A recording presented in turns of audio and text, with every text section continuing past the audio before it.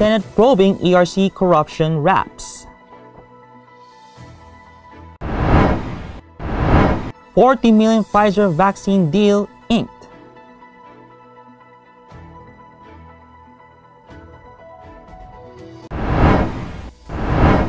Go says vaccination key in return to normalcy. LP will support opposition bet. NTF backs mandatory use of face shields.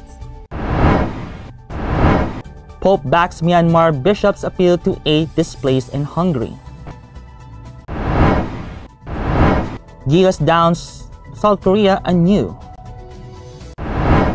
And southwest monsoon affecting Luzon, Pag-asa. Good morning, I'm Miguel Pautagon, and you are watching Tribune News on Q. Today is Monday, June 21, 2021, and now the news. The Senate has decided to investigate allegations of corruption involving the Energy Regulatory Commission and the National Grid Corporation of the Philippines, believed to have been the primary reason for the unannounced power outages and higher power rates the past many years. Senator Win Gatchalian, chair of the Senate Energy Committee, told Daily Tribune on Sunday that the committee, now deeply looking at the causes of the power outages lasting up to 2 hours the past weeks, would devote a separate hearing for allegations of regulatory capture, a term meant to describe corruptions when the government agency has been co-opted to serve the commercial interests of a company it is supposed to regulate. The committee will resume its hearing on electricity reserves tomorrow, including the so-called inappropriate NGCP spending of 1.12 billion pesos in entertainment fund, or what is passed as a corporate social responsibility in 2017 and 2018. It has set the hearing on corruption nearly in July, with the chair now seem morally convinced of the allegations. Gatchalian told the Daily Tribune on the allegations first raised by former Senator Serge Osmeña last week and by two big consumer groups on Saturday, asking why and how the ERC could allow the NGCP to defy the government order to prevent brownouts by producing enough power reserves.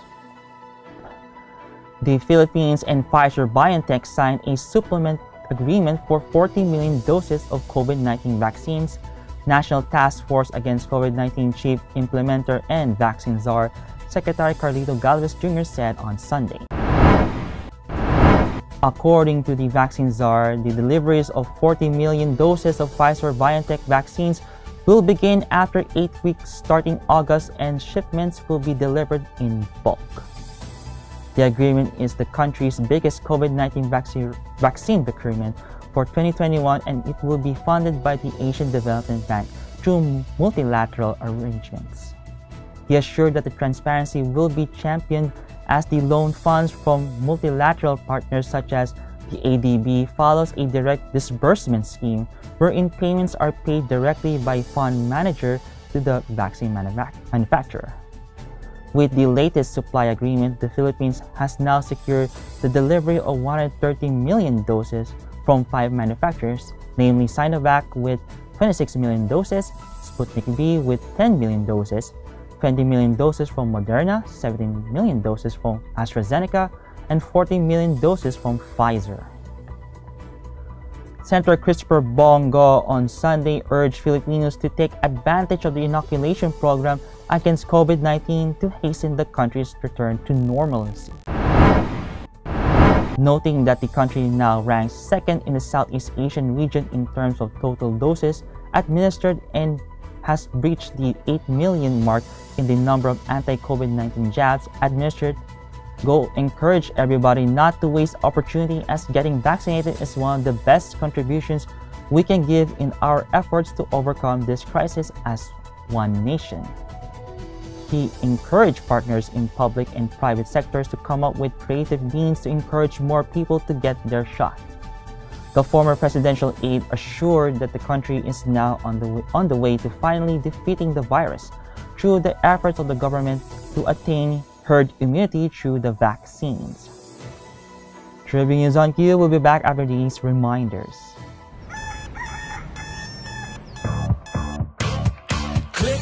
that's it. Never thought self-service can be this slick. Modify plans in a snap, walang hirap, it's a wrap. Just tap the app, now you can check, view, subscribe, renew, help and support for you. Out with the Ring apps or the in thing, you know what to do. Globe at home and Globe One, all in the Globe app na yan. Self-service and easy to use, mas okay tayo dyan. Globe at home and Globe One, all in the Globe app na yan. Instant response, no hold time pa, wala nang hintayan. Download Globe at home and Globe One app, all in the Globe app na yan. Download the Globe One and Globe at home apps from Google Play Store and Apple App Store now. Download Globe at home and Globe One app, all in the Globe app na yan.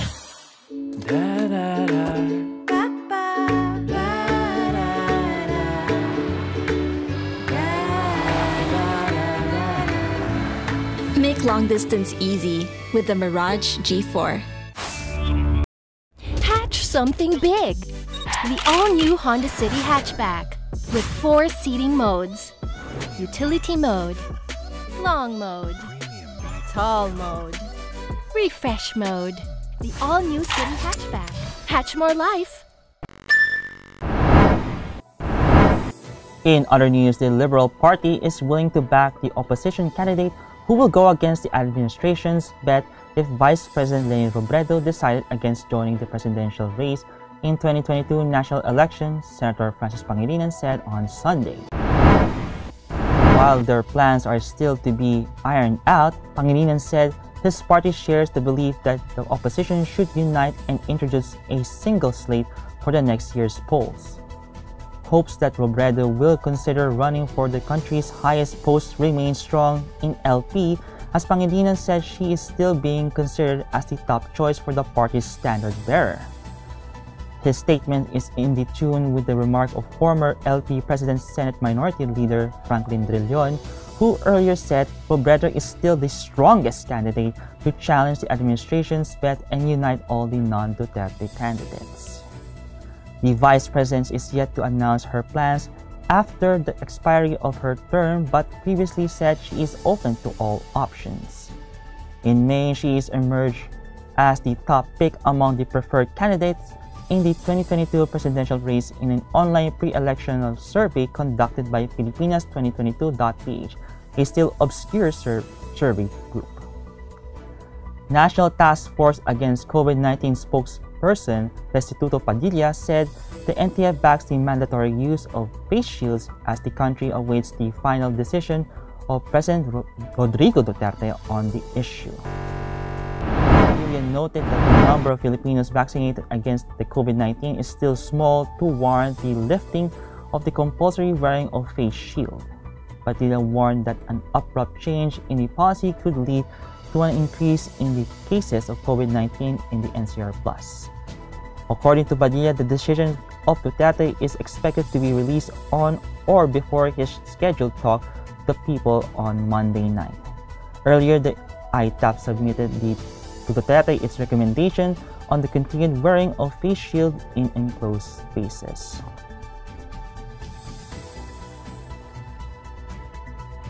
Pope Francis drew his weight Sunday behind an appeal from bishops in Myanmar to the nation's military leaders to allow aid to reach thousands of displaced people dying of hunger. Myanmar has been in turmoil since the military overthrew civilian leader Aung San Suu Kyi and her National League for Democracy of government in a February 1 coup. A brutal crackdown on the dissent by the junta has since killed at least 870 civilians, according to the local monitoring group.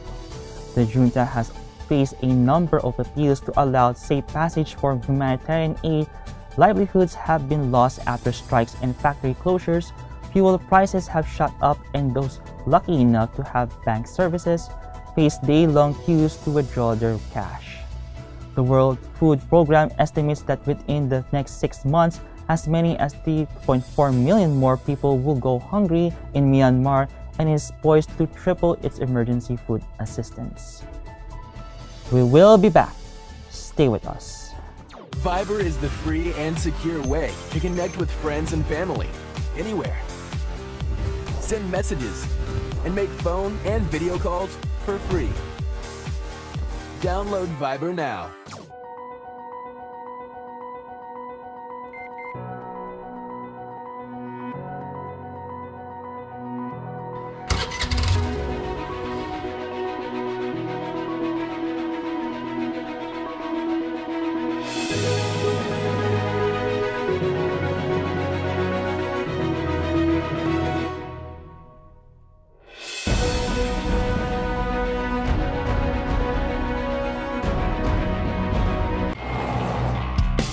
Every time I'm on the road, I can expect high performance from Phoenix Fuels. Now with Pulse technology, delivers enhanced power and acceleration to make every trip come alive. In sports, Gilas Pilipinas reasserted its mastery of South Korea with an 82-77 victory Sunday to wrap up its stint in the FIBA Asia Cup qualifiers with an unblemished 6-0 slate at the Angeles University Foundation, Pampanga. Dwight Ramos led the way with 19 points, 3 rebounds, and 5 assists as the Nationals, composed of cadets, showed the Koreans that their 81-78 triumph last Wednesday was not a fluke. The highly touted 7-3 Kai Soto, RJ Abrientos, and Jordan Heading chipped in 10 points apiece as Gilas shot 5 of 9 from beyond the ARC. Baldwin, whose squad took advantage of the Koreans' 12 turnovers by converting 19 points. With a slim 56-54 lead entering the fourth frame, the Nationals stepped on the gas with Soto and Abrientos joining hands in a 7-3 surge that gave them a 63-57 lead roughly 3 minutes into the payoff period. However, the Koreans tightened their defense and improved their streaky shooting from downtown, letting Hong Seok-yang drop a timely triple that pulled them within one, 68-67, nearing the halfway mark of the final count. And the Philippine Atmospheric, Geophysical, and Astronomical Services Administration on Monday said that southwest monsoon is affecting Luzon. According to the Weather Bureau, Mimaropa, Western Visayas, and the provinces of Zambales and Bataan will experience cloudy skies with scattered rain showers and thunderstorms, while Metro Manila and the rest of the country will have partly cloudy to cloudy skies with isolated rain showers. Temperatures will range from 26 degrees Celsius to 32 degrees Celsius. And that wraps up the stories this morning.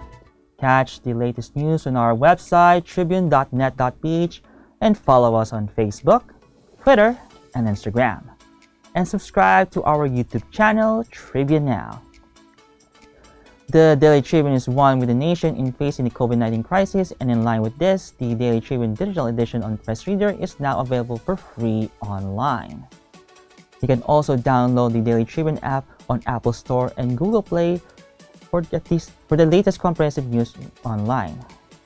The Daily Tribune is also inviting everyone to join its community Viber, Katribu, to get updates on the freshest and hottest news and entertainment stories of the day.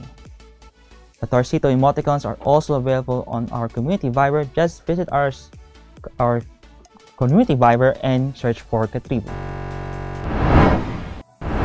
Before we go, we would like to thank the SM Store and Arayta City for their continued support. Again, this is Miguel Baltagon, and you're watching Tribune News on Q. Stay safe, stay healthy, and stay at home. Good morning and have a nice day.